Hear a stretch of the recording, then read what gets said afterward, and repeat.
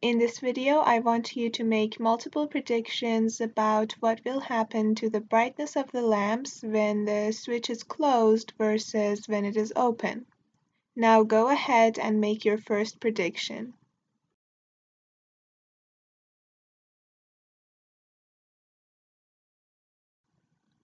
Okay, now that you've made your first prediction, we are going to look at this PhET simulation here. And what I would like you to do is focus on these two light bulbs here that are parallel to each other. So I'm going to turn on the switch now. And you can see that the electrons are moving through these bulbs that have the same resistance at the same speed.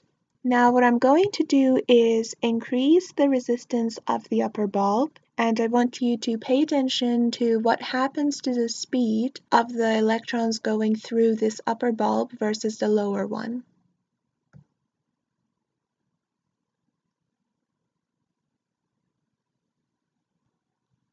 Now to increase the difference between the resistance of these bulbs even more, I'm going to decrease the resistance of the lower bulb.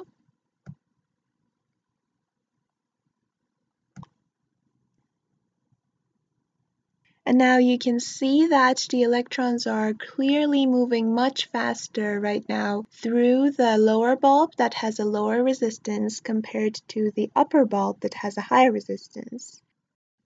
In general, this suggests that in parallel combinations, as the difference between the resistance of the two paths increases, a greater fraction of the current will flow through the path of lower resistance. And for larger differences, this means that almost all of the current will be going through the path of lower resistance.